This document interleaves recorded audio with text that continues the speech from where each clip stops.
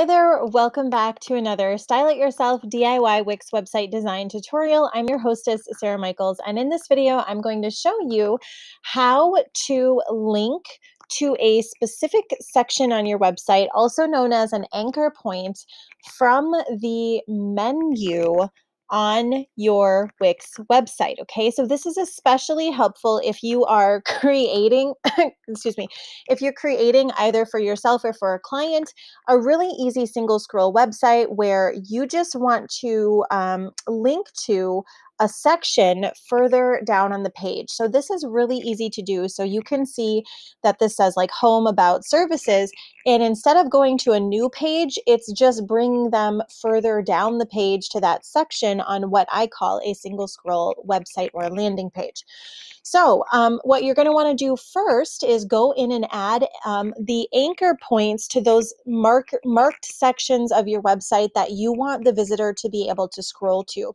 So for example, we have a testimonial section, we have an about section, and we also have a contact us section. Okay, so that is what we've done first. So I went in and I added in the anchors.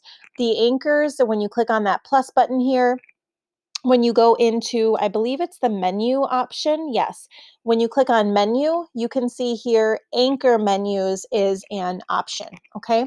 Oop, my Mac's going to die. So add in those anchor points, name the anchor points. Okay. So, and you can do that by selecting that anchor point and clicking on rename. So make sure that they're named so you know where to go to. And then last but not least, go to the menus and pages option. Go ahead down to the bottom of menus and pages, and you'll see there's a little link. So you don't want to add a new page to the menu. You'll see that there is a link button with a plus sign. Go ahead and click on that. And you'll see on this option, one of the options is anchor.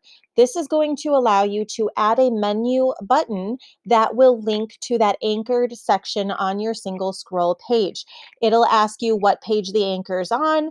You'll select it. And this is why it's important that you're naming them so you know where that menu button is linking to. And lastly, you will just simply click on that and you'll go ahead and click on done.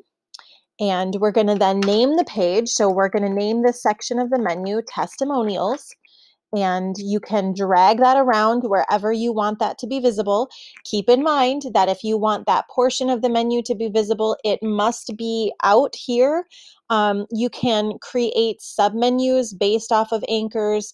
And if you ever don't want something to be visible, click on the three dots and then click on hide next to that option. So as you can see, now let's scroll back up to the top so you can see the menu here.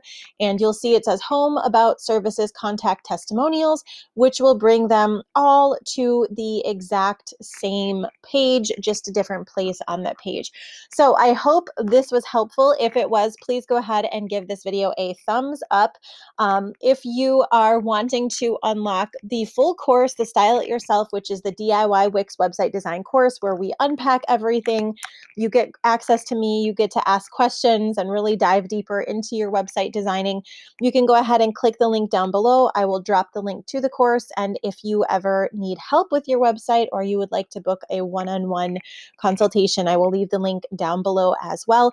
So thank you so much for watching. I hope this was helpful and I will see you in the next video.